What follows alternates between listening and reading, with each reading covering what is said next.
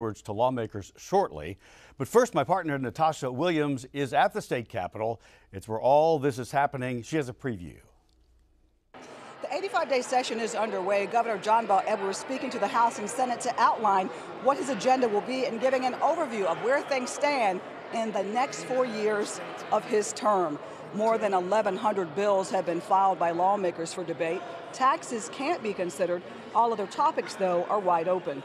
With term limits wiping out many of the previous lawmakers, this legislative session will look very different. Dozens of new members with lots of topics for debate, but none of the budget issues that took up so much of the time last term.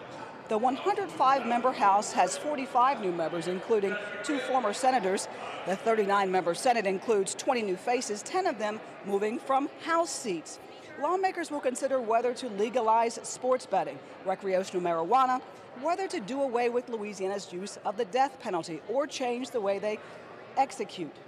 Also, how to spend the multi-million-dollar surplus and how to deal with some of the highest car insurance rates in the country. Now, Governor Edwards' agenda will be largely focused on spending proposals, including more money for public colleges, K-12 schools, and early childhood education. But first, Edwards and lawmakers must agree on a revenue forecast to determine how much money the state will spend. Now, this session will end June 1st at 6 o'clock. Of course, we'll be here throughout the term to tell you exactly what's going on here in the Senate and the House during this legislative session. Reporting from the Capitol, Natasha Williams. Andre, back to you. Natasha, thanks so much for that. And here with me to break down the needs, the hopes, the expectations of this 3-month session is the president of Council for a Better Louisiana Cable, of course, Barry Erwin. And a lot of new faces, a lot of new things, but it's the same legislature, just with new faces in it. Huh? It is. I mean, a lot of the issues are going to be familiar. I mean, you just heard Natasha talking about ones we've heard, medical marijuana, I mean, recreational marijuana, sports betting, those types of things. That's going to be something that we've seen before. I think the big wrinkle that's going to be different this year is that there's going to be a big effort towards tort reform or reform of the civil litigation system. We've had some of that before in the past, but the legislature was such that it never really went anywhere. This is a year where I think you're going to be hearing a lot about tort, whether you know what that means or not. Exactly, we will learn. We will learn a lot about it, but the intent is to try and lower insurance rates, and we'll have a pretty healthy debate over that as we go forward. One thing that's been interesting is that the new leaders of the legislature, and I've interviewed them a couple of times, they seem very friendly, they seem very open. They've sort of dissuaded any chance that there will be friction between them and the governor. Whether that happens or not remains to be seen. Well, it's nice that they're off to a very friendly start. And actually, you know, in years past, because of the makeup of the House and the Senate being a little bit different philosophically, the Senate more aligned with the governor, the House less so, you saw some contention between the two chambers. And a lot of it was about the budget, but then it spilled off into other issues as well. I think what the leadership is trying to say is that we don't want to do that anymore. We want to have a good working relationship between our two bodies, our two chambers. We want to get the budget over there in a timely fashion, other bills over there, and that sounds great at the beginning. We'll see how long it holds. It sounds like smart business. It does. You mentioned the budget. Of course, the revenue estimating conference, it's not been established yet, and on this day, things are tumbling in stocks and in oil prices. So that could play a factor in this. I think that's definitely going to be another wrinkle that's really important to watch. We don't have the budget issues like we had in the past because of, you know, the cliff, the fiscal cliff and all that. We've got revenues from there. But the impact of really plummeting oil prices will have a difference, make a difference on our budget, especially since there are a lot of investments that I know the governor is going to talk about that he would like to make in higher education, K-12 education, early childhood.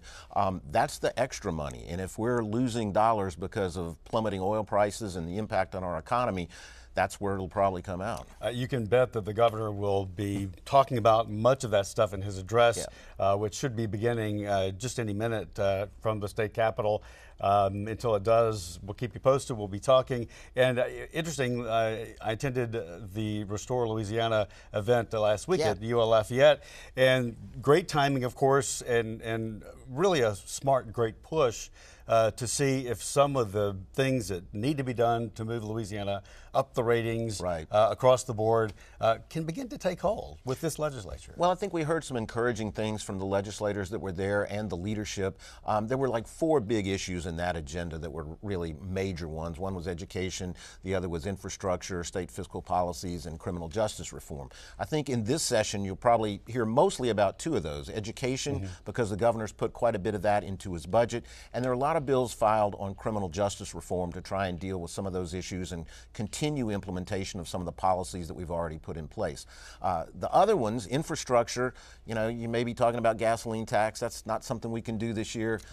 Trying to change the tax structure, that's not something we can do this year. So I'm kind of seeing some conversations about all of those, but probably the bigger push this session will be on education and also on those criminal justice pieces. Something that's frustrating about the infrastructure issue is that you can talk about it, but I mean, you know, talking about it doesn't mean it can start the next day. That just begins the process of building something, which can take years. Well, and the other part is, I mean, there's pretty broad consensus that the issue that we have, it is a function of money. I mean, that's really what it is. Other things you can say, well, it's not money, it's not money. Well, in this case, it is. You have to have the money to build the roads, to put a bridge in here or one in Lake Charles, wherever that may be. And so the task is, okay, where do we find the additional revenues? Now, there will be some proposals this session to try and take some existing revenues that we have and move those into the Transportation Trust Fund. But when you do that, you create a budget gap somewhere else, and we'll just see how far that goes. Otherwise, you're probably talking about taxes, and that would be a next year issue. Or any other kind of creative financing that would tolls. Be looked at? Tolls? I mean, at some point you have to bite the bullet and do it. Do something to make something happen, or else you find yourself sort of one of the slogans of Restore Louisiana, doing nothing. And nothing happens when you wait. When you wait, right. Exactly.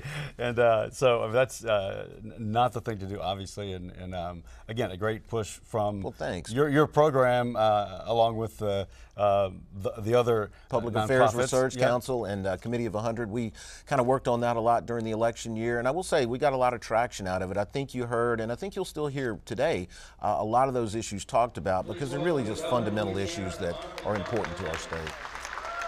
Barry, as you watch live right now, Governor John Bel Edwards is now moving into the center aisle, where he will eventually move to the podium along with his wife Donna and address this session of the legislature. And a lot of smiling faces. I was going to say, a lot more smiles than you've seen in some of these sessions that we've had in the past. Yeah. and a quick stride up there also. He's not walking too slowly, it seems like. The colors are being presented by the Youth Challenge program today. Will lead us in prayer. Please remain standing for the presentation of the colors, the Pledge of Allegiance, and the National Anthem. And of course, we'll hear a prayer first. Lord God, we gather this day asking your guidance upon our governor and elected officials as they begin another session. These women and men come as representatives of the people from across our great state. We pray, Lord, that you may guide their conversations and grant them wisdom to represent the needs of all. Lord, in these divided times, may our leaders be examples of civil discourse and mutual respect. May they operate from a basis of principles and not partisanship, advancing interests that benefit all Louisianians. We recall that our Lord called upon his disciples, called them together and said, "Whoever wants to be great among you must be servant, and whoever wants to be first must be servant of all." May our faithful representatives spend their days working for the common good, protecting all life, and humbly serving. May the gifts of the Spirit come down upon you, remain with you, and may your words and actions daily mirror the words and actions of our Savior. Lord God, we entrust these, our representatives, into your loving embrace. Protect them, guide them, lead them as they lead our great state. Lord, may they use their voices to speak for those who have no voice. May they use their lives to serve all. Bless us all and bless our great state today and each day. We pray this all in Christ's name. Amen. Amen. The Louisiana National Guard Youth Challenge Program Gillis W. Long Center will present the colors.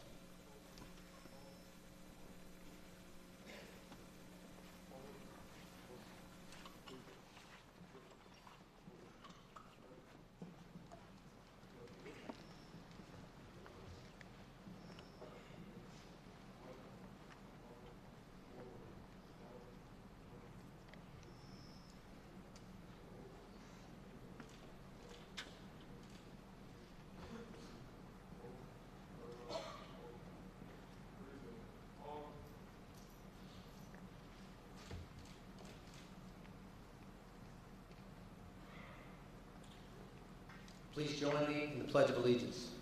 I pledge allegiance to the flag of the United States of America and to the republic for which it stands, one nation, under God, indivisible, with liberty and justice for all. Mayor Rodney Grogan of Patterson will now sing the national anthem. Oh, say, can you see by the dawn's early light what so proudly we hailed at the twilight's last gleaming, whose broad stripes and bright stars through the perilous fight o'er the ramparts we watched were so gallantly streaming, and the rockets' red glare, the bombs bursting in air, gave proof through the night that our flag was still there. Oh, say thus that star-spangled banner yet wave o'er the land of the free and the home of the brave.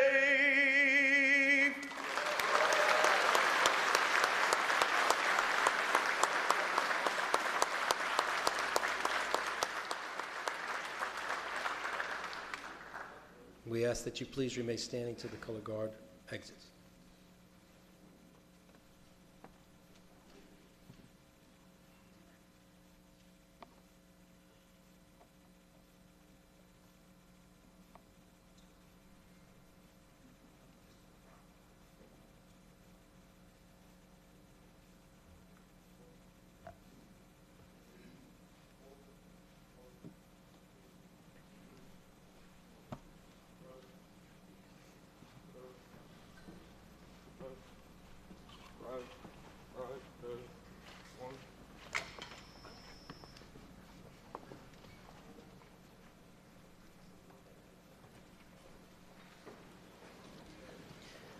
Ladies and gentlemen, the Governor of the great state of Louisiana, the Honorable John Bel Edwards.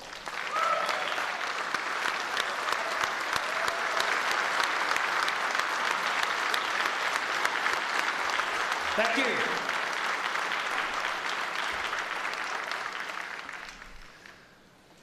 I want to thank the Youth Challenge Program for posting the colors today, and Father Lello for the prayer. Thank you very much. Mayor Grogan, wonderful job on the national anthem.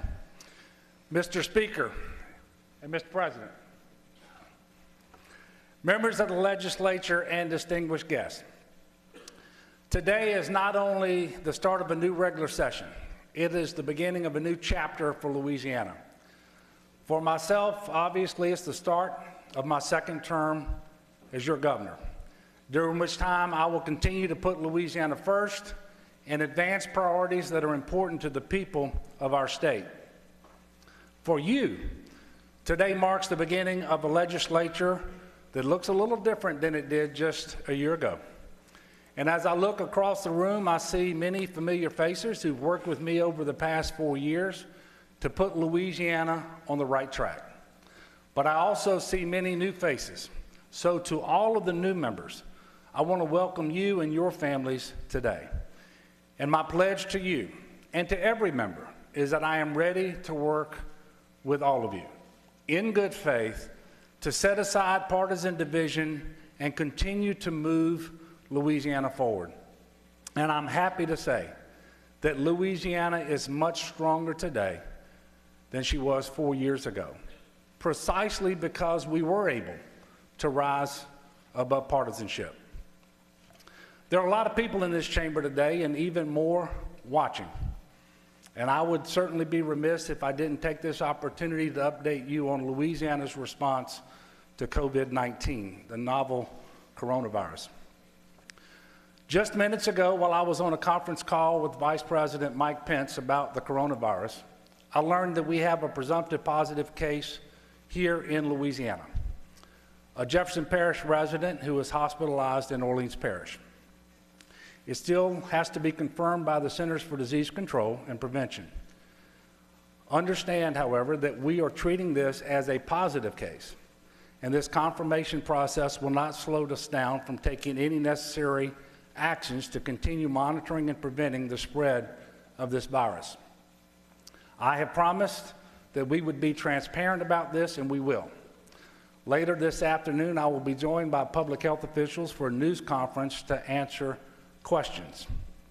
Now, together, all of us, as a government, healthcare systems, providers, schools, businesses, neighbors, we must take action and be vigilant to prevent the spread of this virus in our great state. Now is the time for seriousness. There is no place for panic or hysteria. The novel coronavirus and preventing the spread of illness has been an increased focus over the past weeks and months as we see more cases pop up all over the country. In response, I launched a task force that is leading the planning effort for different scenarios involving COVID-19, and our state agencies have been coordinating with the federal government and with each other to ensure that we are preparing for and responding to this public health threat appropriately. As legislators, one of the most important things you can do to help is to share accurate information with your constituents about the current threat in Louisiana, which still remains low, and the proper way to avoid spreading illness, including hand washing, coughing into your elbow, avoiding unnecessary handshaking and physical contact, and certainly staying home when you are sick. One of the biggest questions that people have across the country is about testing. In Louisiana, we've completed 15 tests so far at the state's public health lab.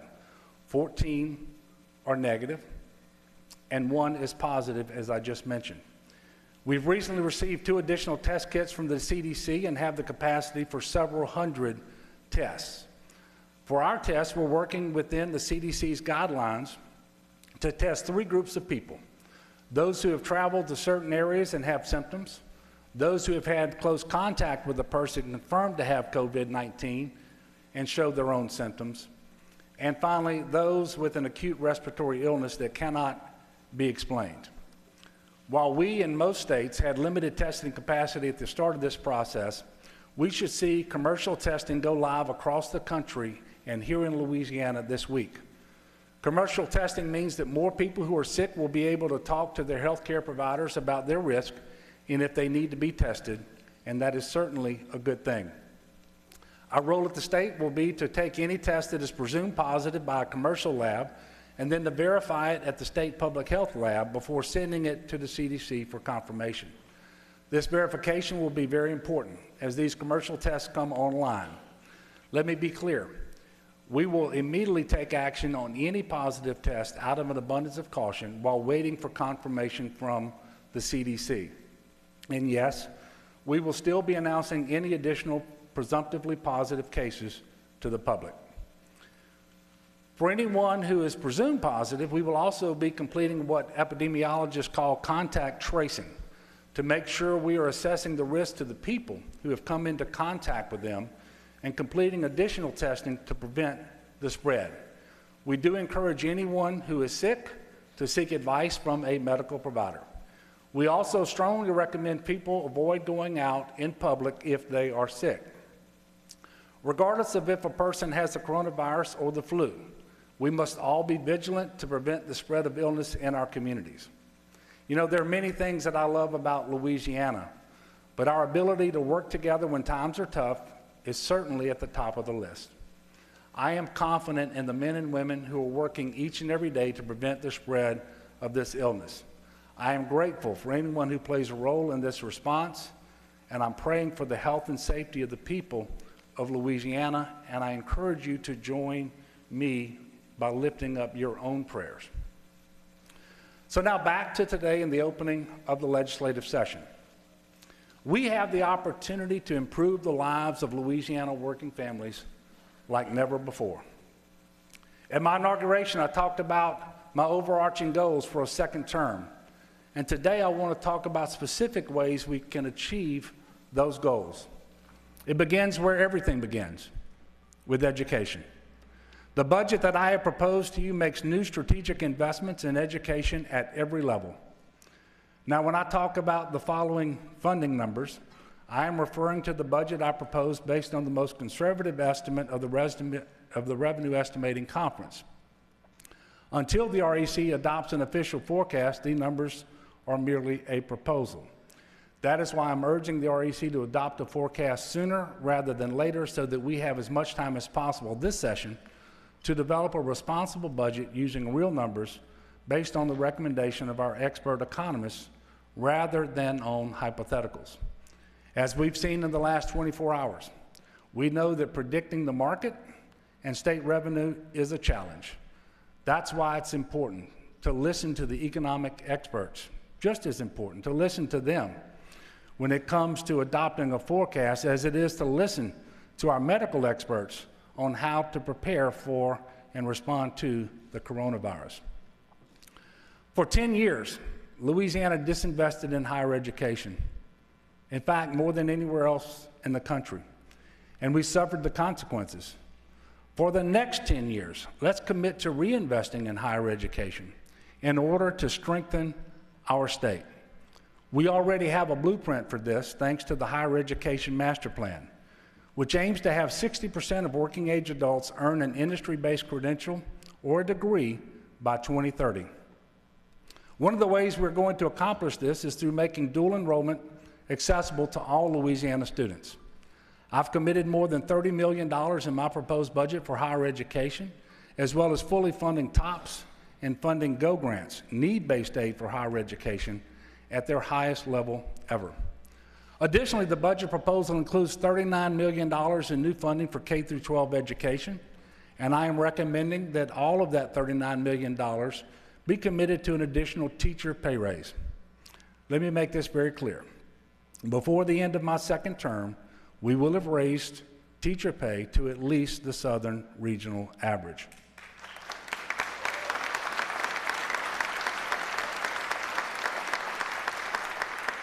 We took the first step last year by giving educators and support workers their first raise in a decade, but we're not done.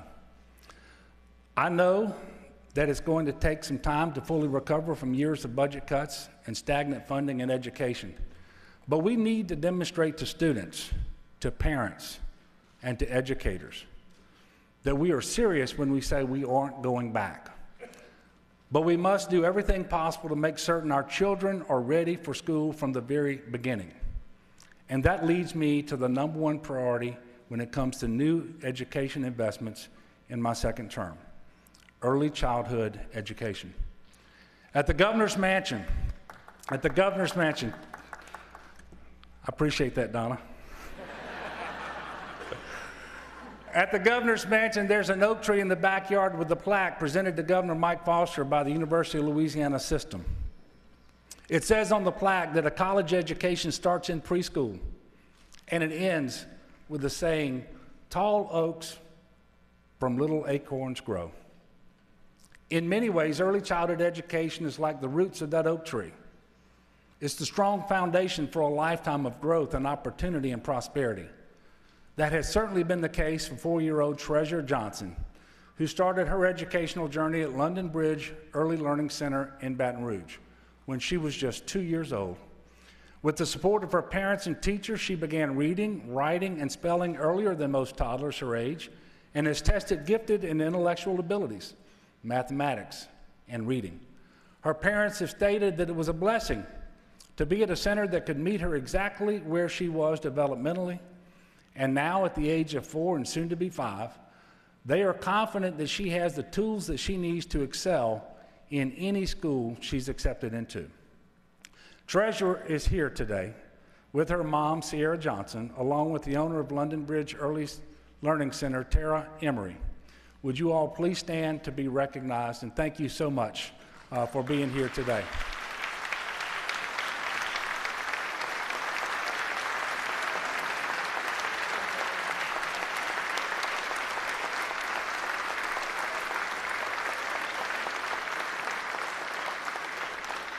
Thank you. I want every child, every single child in Louisiana to have the same foundation for learning that Treasure has been able to experience. I want every acorn to grow to become a tall oak. That is why I have proposed $25 million in additional funding for early childhood education in the budget that you'll be working to pass this session. When we talk about education, we were also talking about workforce development. In my inaugural address, I said that I wanted Louisiana to have the most job-ready workforce in the country for a diversified 21st century economy. One way that we're doing this is through our Jobs for America's Graduates program, better known as JAG. JAG Louisiana currently serves 6,000 at-risk youth across the state. Students in the JAG program have a 98% graduation rate. 80% enter full-time jobs, and 90% graduate high school with either a job or a post-secondary education plan. And these are all at-risk students. Sharon Lair is a JAG Louisiana specialist and teacher at Alexandria Middle Magnet. She's an Army veteran, a graduate of Louisiana College and Southern University, and she's an educator, in addition to being a dedicated volunteer in her community. Growing up, Sharon had to overcome many of her own hardships. As a JAG specialist for the past 4 years, she's been able to use her experiences to connect and engage with young people. And it's because of dedicated teachers and specialists like Sharon that students like Skylar Delaney have found the right network they need to succeed. Before entering JAG, Skylar had a difficult start in life and didn't yet realize his own potential. After 3 years in JAG, however, Skylar is an honor roll student and was Alexandria Middle Magnet's Student of the Year.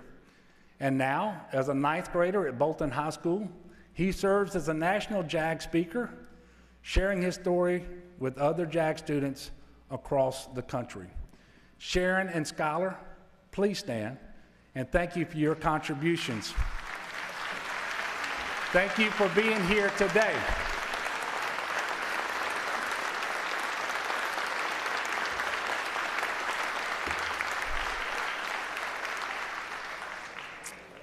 When I became governor, I made a commitment to double the number of JAG programs in the state.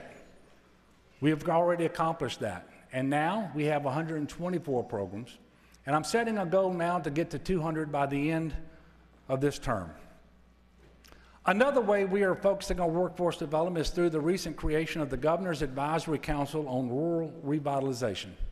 As part of this council, we will be addressing everything from better broadband and infrastructure to more opportunities for apprenticeship programs and dual enrollment. And we're going to continue to land major economic development deals, not only in the bigger urban areas, but also in more rural parishes. And in fact, 52 of our 64 parishes have participated in this economic development with the projects that we've won over the last 4 years. And if you want to know just how important even a small economic development project can be in a rural community, just ask Kelvin Jackson. Kelvin was born and raised in Lake Providence, Louisiana, served in the Navy, and is the single father of 3 daughters, ages 8, 13, and 14. For years, Kelvin commuted over an hour each way every day. And then, in August of last year, Epic Piping announced the creation of a 50-job pipe fabrication facility at the Port of Lake Providence. When compared to larger projects in bigger cities, 50 jobs may not seem like a lot, but in Kelvin's own words, this has lifted the spirits of the community. Today, Kelvin serves as the lead CNC operator for Epic Piping, and above all, he is now able to spend more time at home as a dad. Kelvin, would you please stand, and thank you for being here with us today and for sharing your story. And thank you for your service.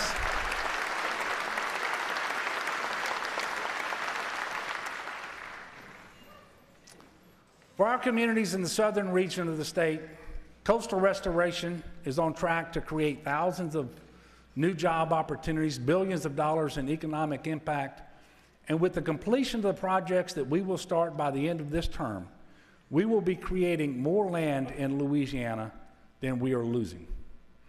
Now, these are all examples of how we are diversifying our economy, creating jobs, and equipping workers with the training they need to fill those jobs. But there's only so much progress we can make if we aren't paying our workers enough to be competitive with other states. Louisiana is one of only 5 states to not have adopted a state minimum wage. Congress, as you well know, is out of the business. They've made that very clear. It's on us now. It's on all of you in this room.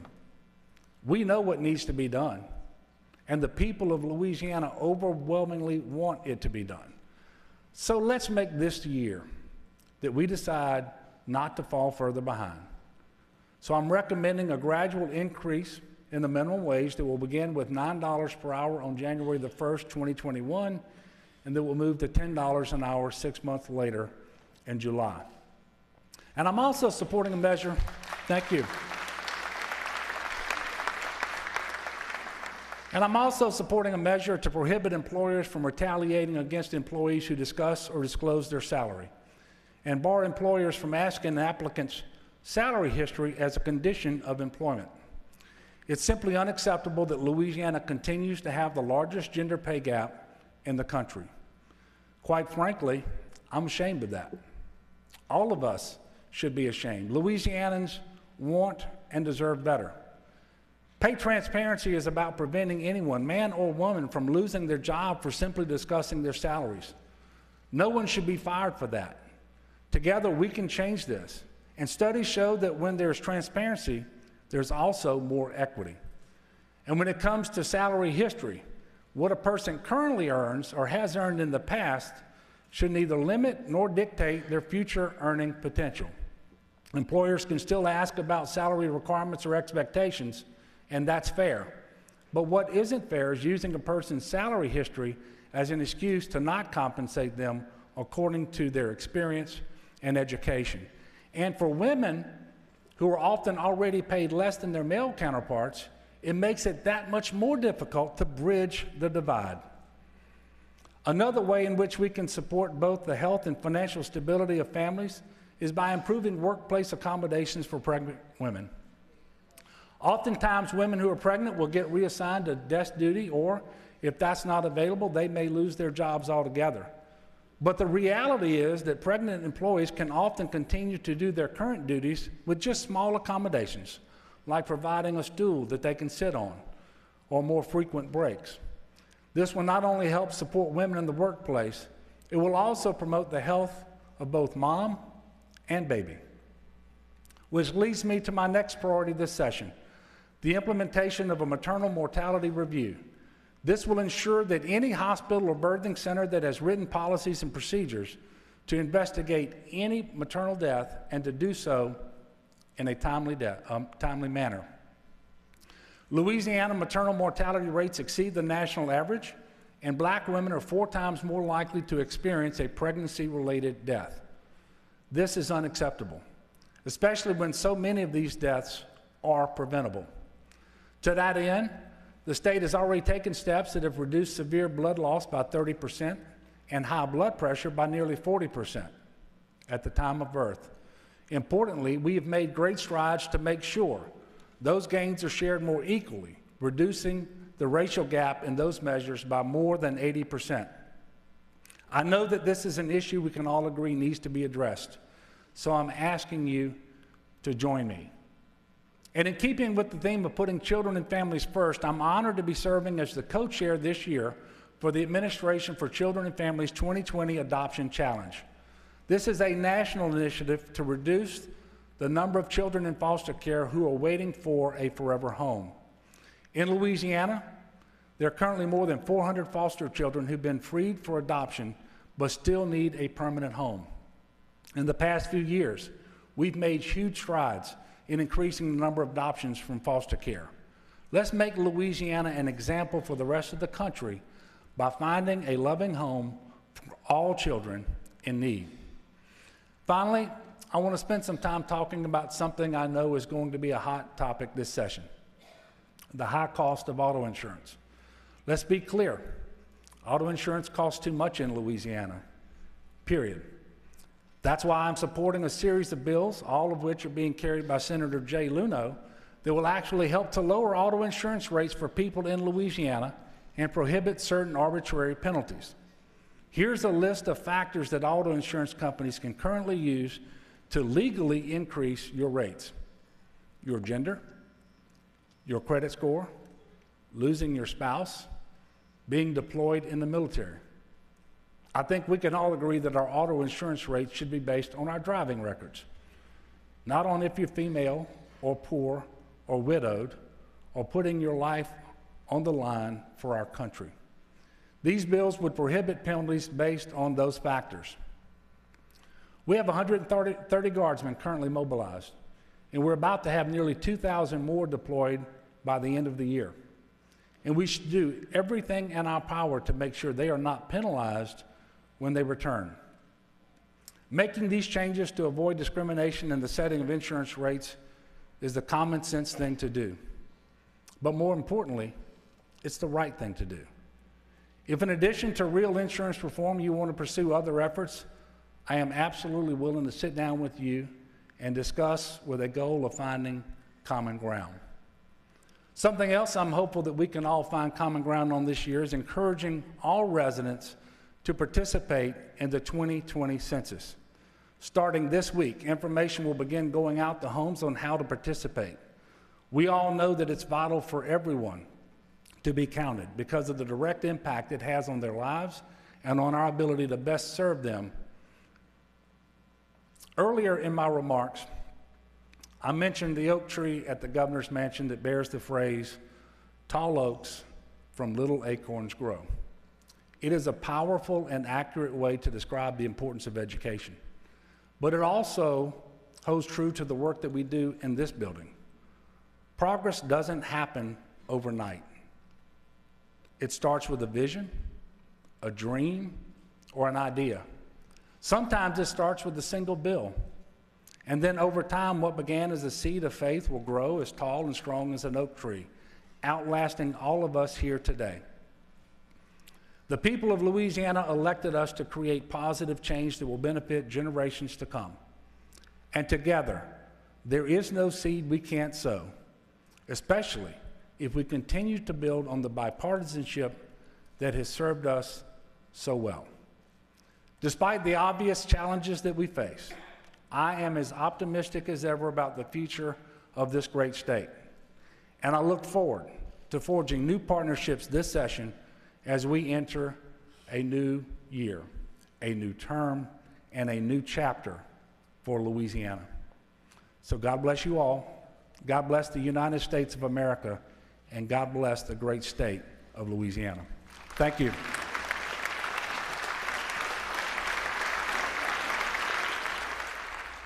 The governor's address to the state legislature as the 2020 session is now underway at the state capitol in Baton Rouge. And Barry Erwin, your initial reaction to what you heard? Well, it wasn't a big sweeping speech with a lot of major initiatives. Largely what it seemed to focus on were things that we've kind of heard about before, investments the governor intends to make or would like to make, particularly in education, be it early education, K through 12, and also higher education.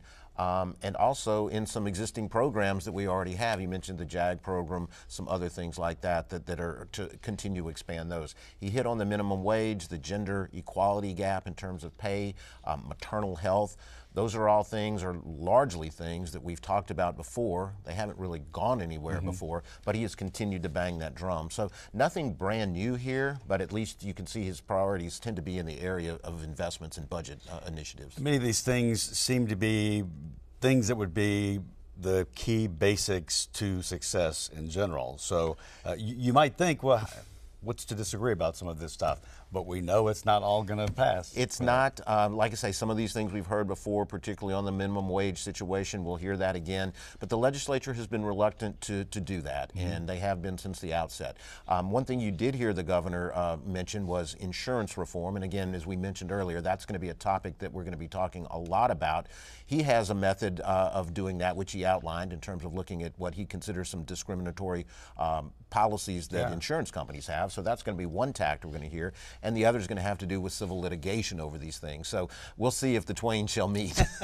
Well, it's always interesting and interesting to see the different approaches, the different tones that these talks, these sessions have as they get underway. And we're just at the start of this one. We are, and again, a lot of new faces. I thought that there was not a lot of applause for things.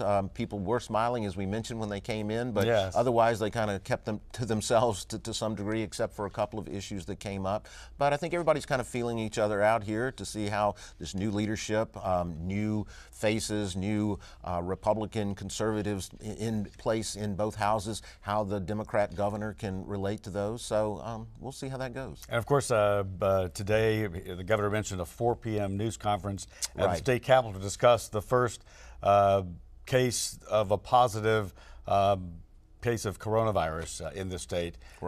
So we'll learn more about that. Certainly one that everybody is interested in, and he said it was presumptive, that it was a positive, but it needs to be confirmed through the various sources that they go through. But as he said before, it's not when, it's if. I mean, not if, it's when. Yes, right. And the when may be here now, certainly. I mean, we've seen this spread in other states, and Jefferson Parish is where this one seems to be. A lot of impact all over the place, and also the caution to not just be fearful for the sake of being fearful. Well, and I think when you see the markets plunge and the oil prices plunge and tough. Concerns about travel, people start to get that way. But I mean, I think you're going to continue to hear good common sense responses to this from the governor and hopefully from other elected officials as well. All right, Barry Erwin, thanks so much for being with us today. Great. And our appreciation also to Natasha Williams. And we'll send you back to regular programming now. Thank you for joining us as the Louisiana Legislature opens its 2020 session. I'm André Moreau. We'll see you this Friday on the State Brand.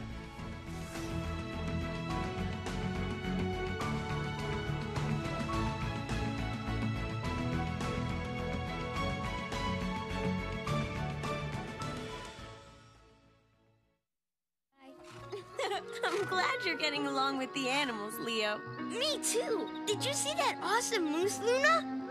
Luna? Here I am. Luna, thank you for your help today. I wish I